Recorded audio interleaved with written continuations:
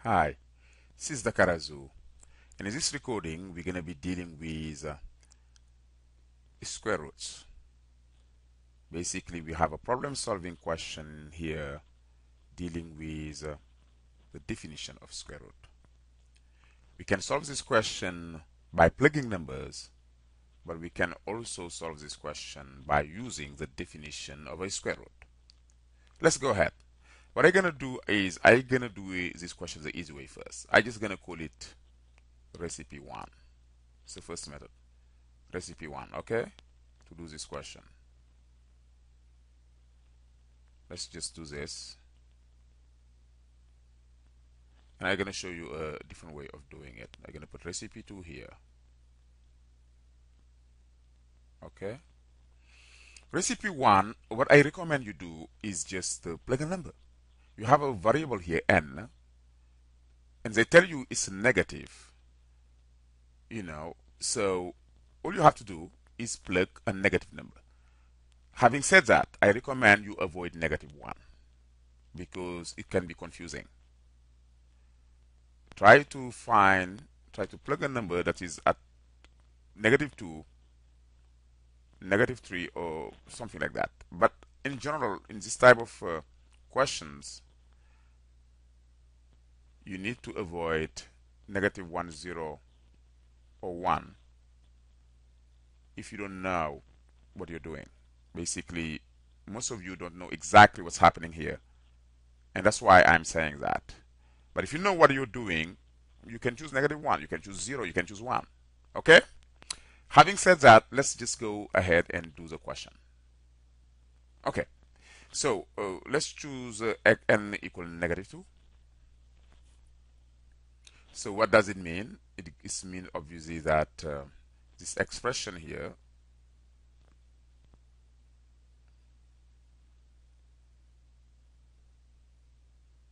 gonna be equal to, be careful, we're gonna put this thing again. We have n equal negative 2, so we're gonna put negative 2.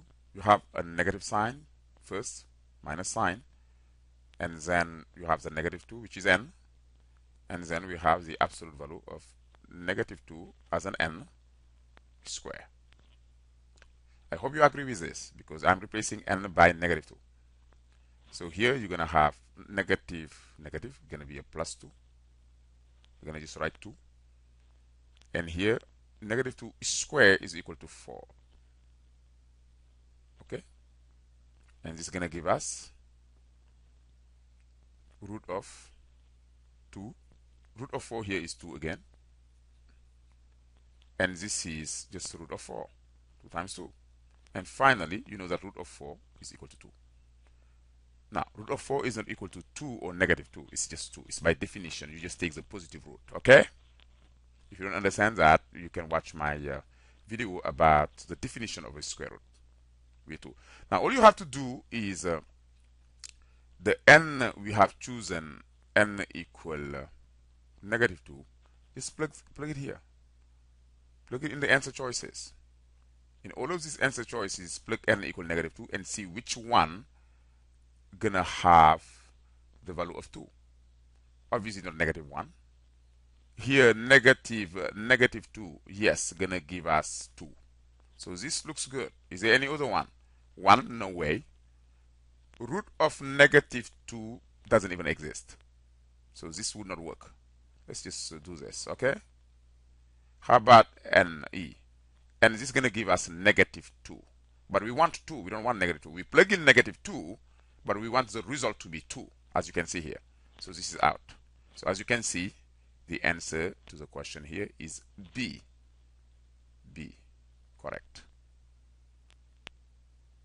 Okay? So this is a good way of doing the question. A simple way that most of you will understand. Now let's do it the mathematical way, a little bit more sophisticated way. This requires you to know the definition of really the square root, to know about the square root. So what I would do, I would just write the whole expression again. Okay. And I'm saying that this is equal to negative n Now, the definition of the root of n squared is absolute value of n, if you don't know. Okay, it is the absolute value of n. Okay.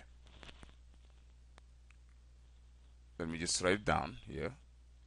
N squared equal absolute value of n. This is by definition, okay?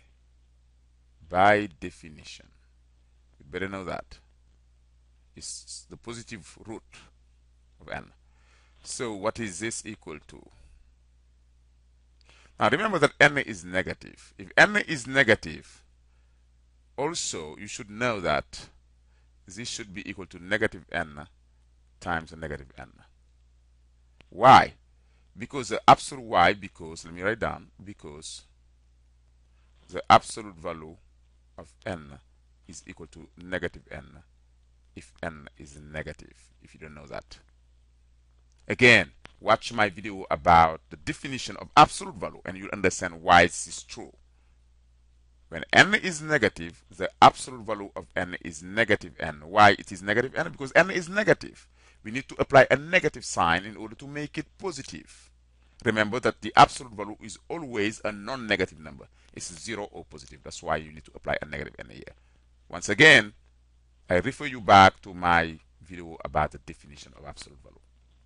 So finally, this is gonna give us that n squared, the root of n squared. Negative n times negative n is just n squared. And again, this is gonna give us the absolute value of n. By definition, it's like we are going in circles. Okay? And finally, what is the absolute value of n? Again, it is negative n. Again, because n is a negative number. Now, obviously, negative n here is b. So this means that b is the answer. But again, this may be too complicated for for most of you. The math people, those people who have math tendencies can appreciate this, even though you can get dizzy if you're not careful. Okay? But most of you are gonna definitely like the first method.